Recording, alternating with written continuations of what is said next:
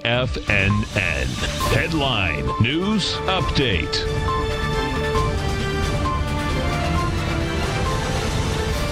Welcome, folks. We had the Dow Industrials finish down 239, NASDAQ off 71, S&P's off 24.5. That's a downdraft of 0.8% in the NASDAQ, 0.8% in the Dow Industrials, and 0.6% in the S&Ps, folks. That being said, now let me show you something here, because the bottom line is that this market not only made it all the way back, what I expect we're going to see out here Monday or Tuesday is going to go after its highs. Intraday out here, what you did is this. You got into a spike low of 32.06. Bottom line, you had a counter trend bounce intraday at 1 o'clock that got you up to 32.46. You're going to close out the day at about 32.45. And guess what? That is right next to the highs, man. The highs out here are 32.61. If we go look at the NQs, you're going to see the strength inside the NQs. That's the NASDAQ futures. Same type of setup. They took it on the chin on the way down, NQH0. But guess what? They clawed their way all the way back. We take a look at this. The low out here was 87.35.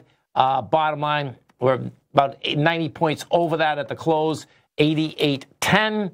And what I expect we're going to see out here, you're going to see another test of the high inside the NDX, which is 89.01. If we bring that over to the three Qs, you're going to see the three Qs were down $1.98. They closed at 214. I do expect we're going to go test that 216.36, 216.16 one more time, because what we did have is that you took that out on the daily basis with volume, on the weekly basis with volume in both cases. So that baby wants to get tested.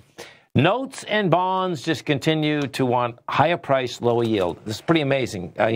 We're at all-time highs. Bottom line, the note and bond market would not give it up. You had the 10-year break the downtrend that hasn't been in place since last September. The 10-year now is at 129.12. Guess what? That wants to go to 132.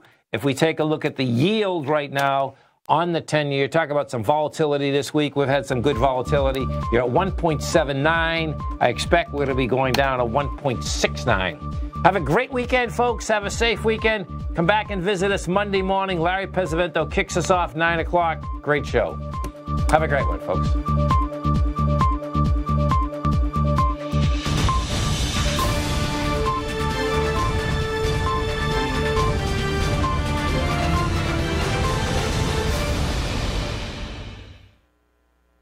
TFNN has put together the best lineup of live content